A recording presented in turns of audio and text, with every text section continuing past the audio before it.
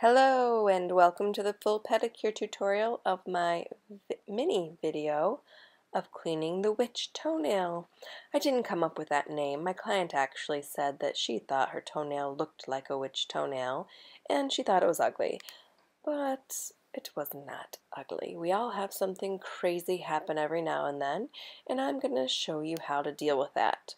Welcome to the Meticulous Manicurist Nail Tutorials. I'm Lori Halloway, Master Nail Technician, Salon owner, and author of Sheer Savvy, Secrets and Strategies for Successful Salon Apprenticeships. I'm setting a new standard in nail education utilizing real life, real situations for real learning. My tutorials provide explicit instruction for a thorough understanding of theory and technique. Join me by subscribing today to learn everything you need to know to be the best.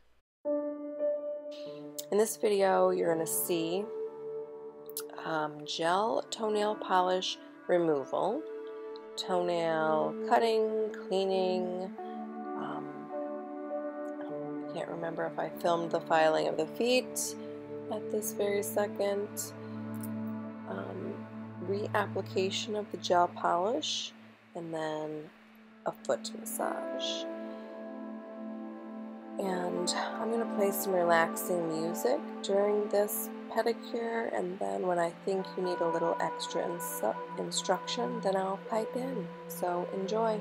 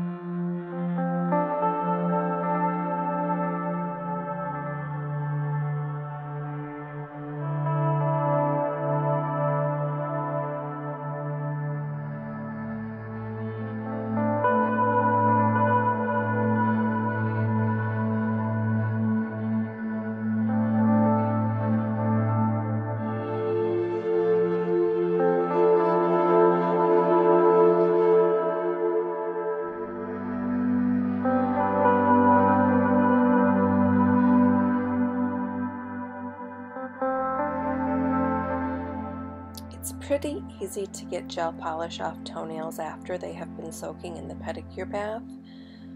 So all you have to do is start to file the toenails. The big toenail is the hardest one to get off, and you're going to have to end up scruffing off the gel top coat and into the color a little bit before you put some acetone on a piece of cotton and sit it on the nail, let it soak in a little bit. So you're going to see me do that here in a second while I finish filing the rest of the toenails. But it's pretty easy to file the gel polish off of the other toenails. You don't need to use anything else really with those.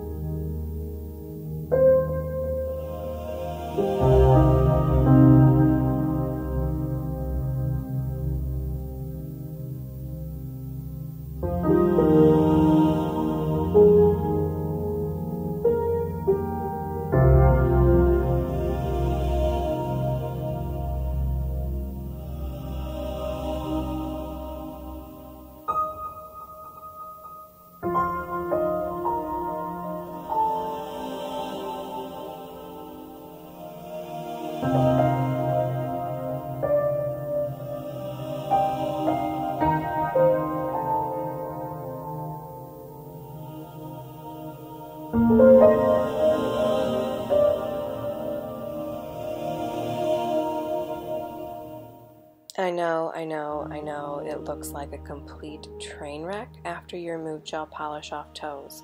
Don't worry, it'll all be fine.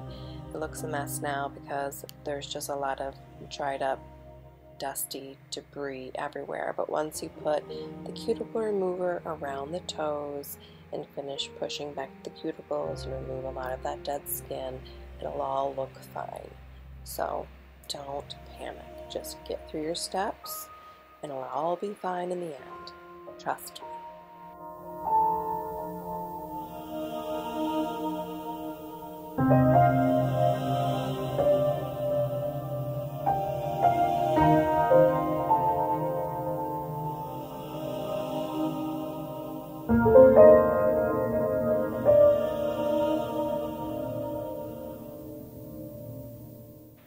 I'm using my 1/4" Mijas nippers.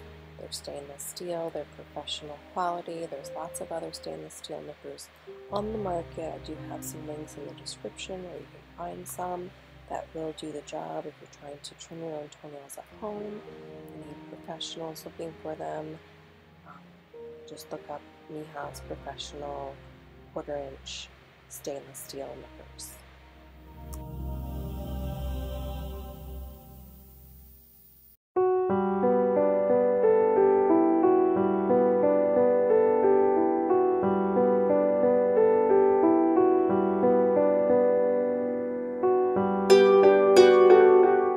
This nail will most likely fall off in 2 to 3 months. She's been having problems with this nail for over a year, but because she's always training, she doesn't want to have the nail removed. Hopefully when it falls off, it'll have enough time for the callus under the nail to go away. Nails fall off from this kind of trauma because the fluid under the nail creates so much pressure on the matrix where the nail is created that the body recognizes the trauma and it goes into pause mode and then resets, and a new nail will start to grow and push off the damaged nail. So as I'm editing this video, I realize I have imported the original text from the short video into this new video, and you can tell in the tone of my voice how tired I am right now. So if you're wondering, oh my gosh, it sounds like 2 different people talking, that's why, because it's like midnight and I'm editing a video and I'm super tired. So sorry for the 2 contrasting tones of voice and probably energy level.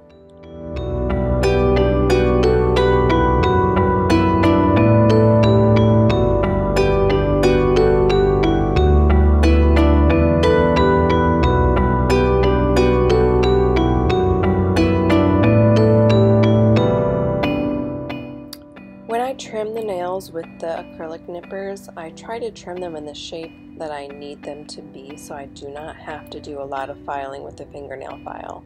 I'm really just trying to get off the rough edges and to smooth the corners so they don't snag on her socks, they don't cut into her other toes. I cut the files in half and they're single-use files. I dispose of them when I am finished.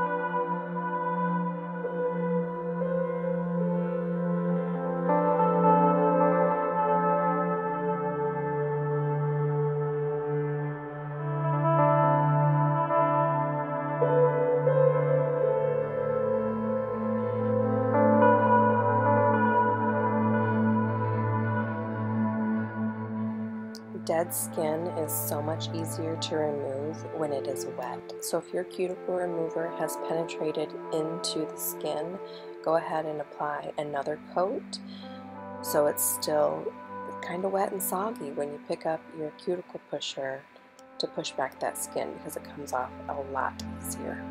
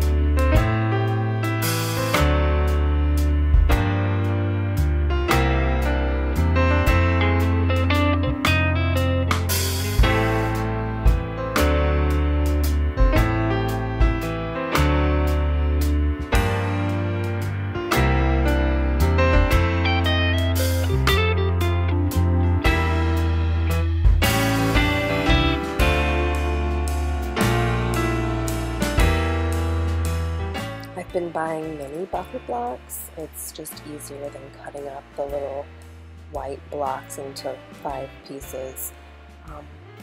And I do have a link in the description for the mini blocks. But if you can't find the mini blocks, then you can buy white buffer blocks and then just use a pair of scissors and cut them up. It's just makes my hand tired, and it really wears out the scissors really fast when you're cutting sandpaper with them.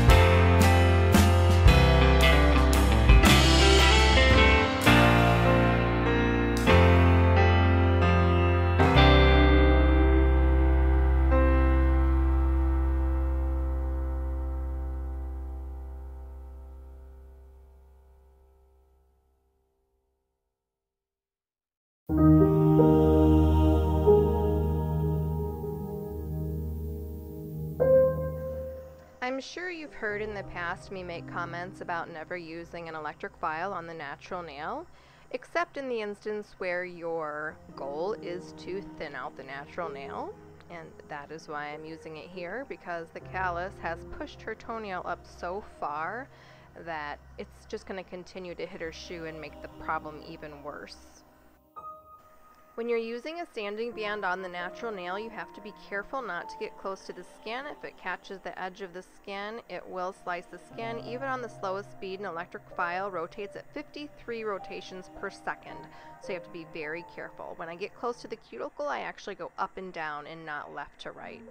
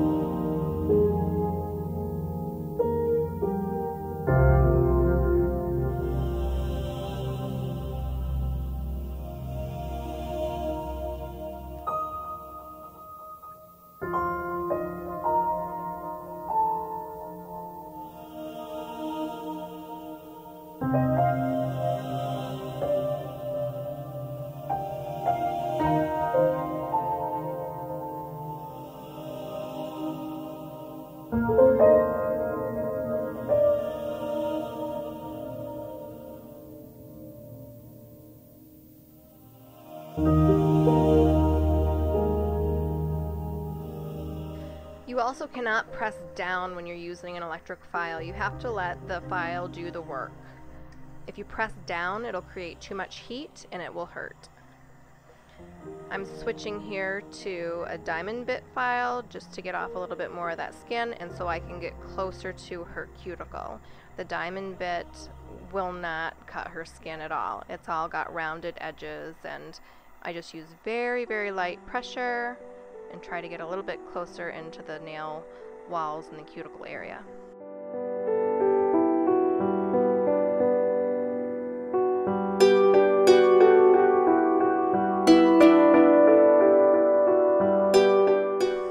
This skin is really, really calloused. I mean, she's a heavy-duty runner. She runs over 100 miles a week, so I do not want to get all of the skin off or everything will be very tender.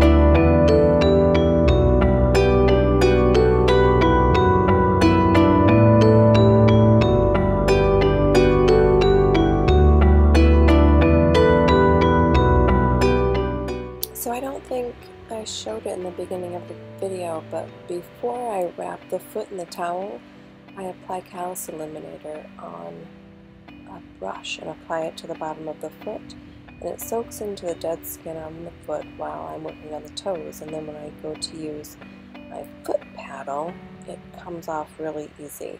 And there's a coarse side and a fine side on this foot file. The white side's the coarse side, the orange side is the fine side, and it just gets off all of the dead skin really, really well. And I have these foot files on my online store.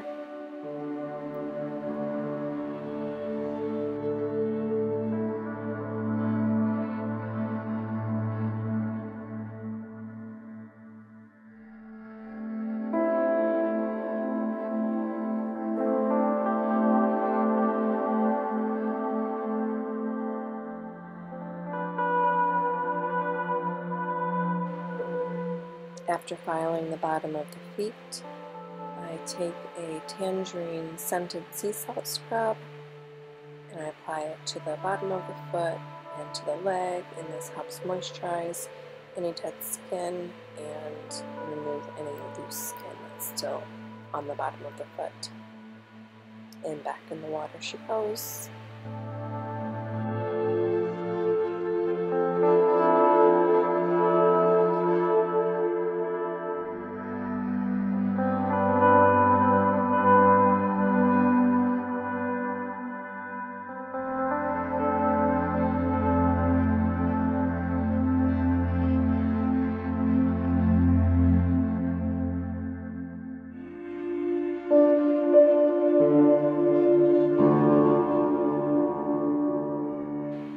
We're going to do all the same steps on the opposite foot, and I just looked ahead and you can see me apply the Cuticle Eliminator to the bottom of the foot with the applicator brush right here.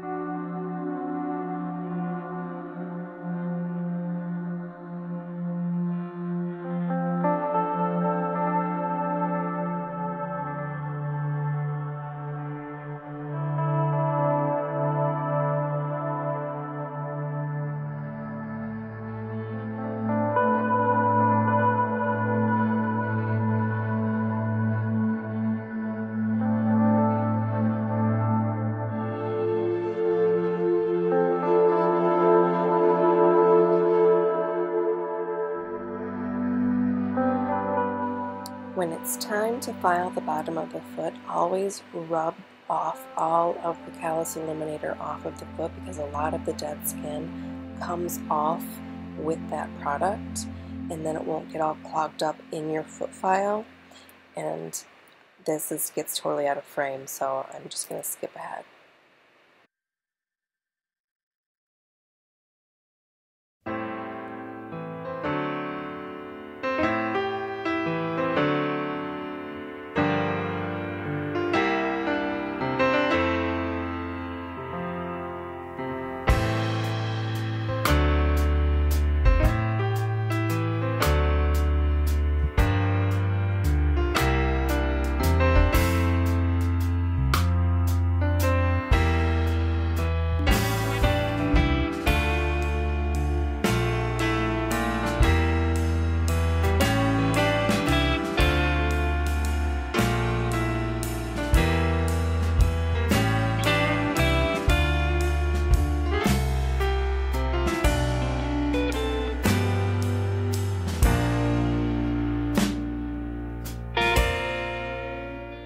After their foot has come out of the water again, you're going to see there's still a lot of dead skin. The dead skin's going to be white because it's soggy.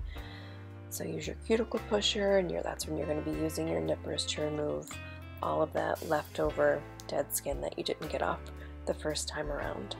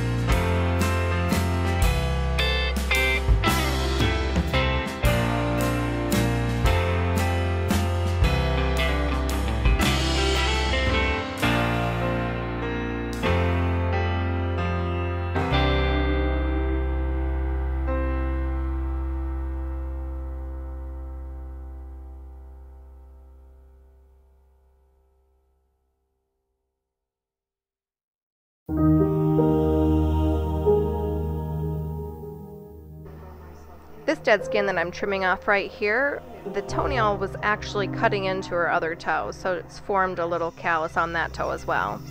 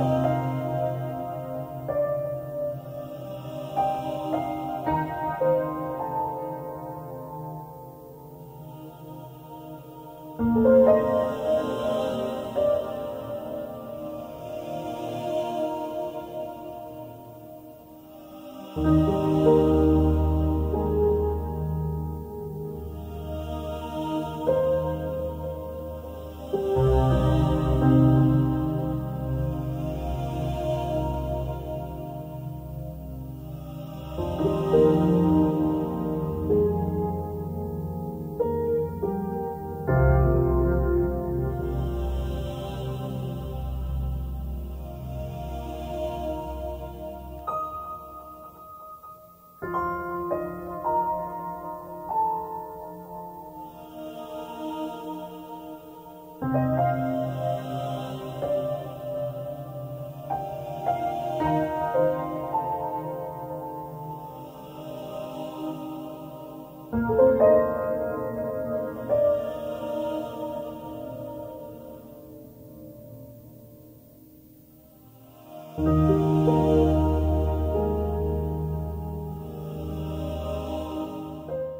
a little trick I do with the cotton and the non-lint wipe to keep the cotton from sticking all over the toes when you're trying to polish. Put it right inside the wipe so you have enough acetone on the inside, but on the outside there's no cotton sticking to the toe.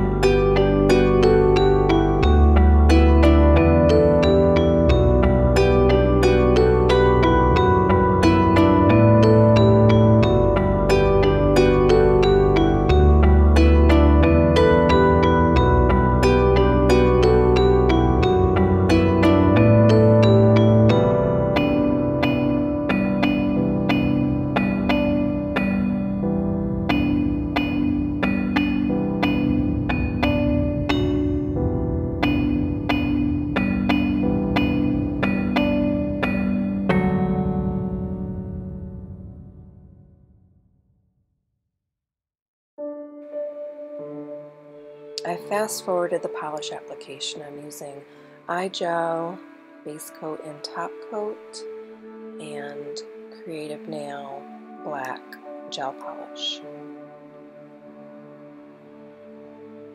Now with Creative Nail, even though the manufacturer says that it's an LED cured gel polish, you can cure it in a UV for 60 seconds.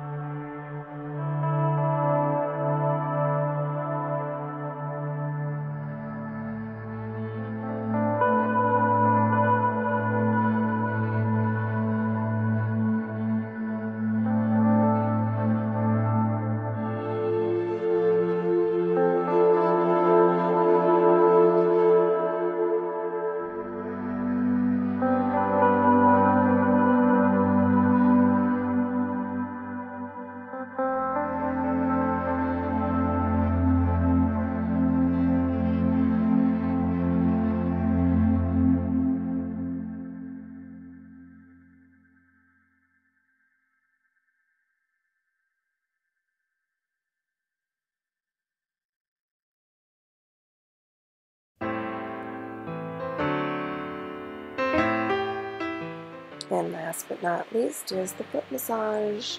You always do the foot massage with gel polish at the end. You cannot apply lotion to the nail plate before you apply the gel polish. Or cuticle oil, that always goes at the very end as well. Anybody that has gel polish that's looking dimply, it's because you have oil on the nail plate. Anything that's shrinking away, it's because there's oil in the nail plate. So if you stuck with me to the end of this video, thanks for watching. There are some before and after photos coming up. Please help me grow my channel by sharing my videos. If you'd like to comment, you do need to subscribe. Subscribing is free. All it will do is notify you the next time that I upload a video. If there's anything particular that you would like to be addressed, you can leave that message in the comments as well.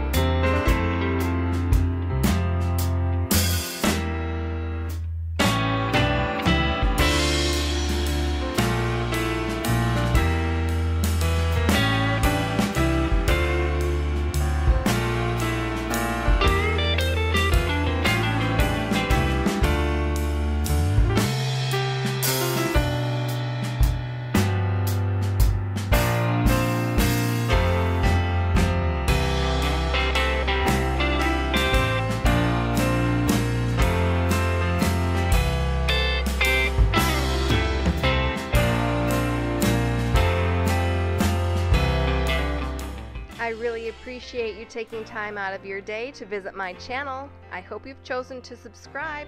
Here are some other great videos for you to check out. Thanks for watching, and I will see you soon.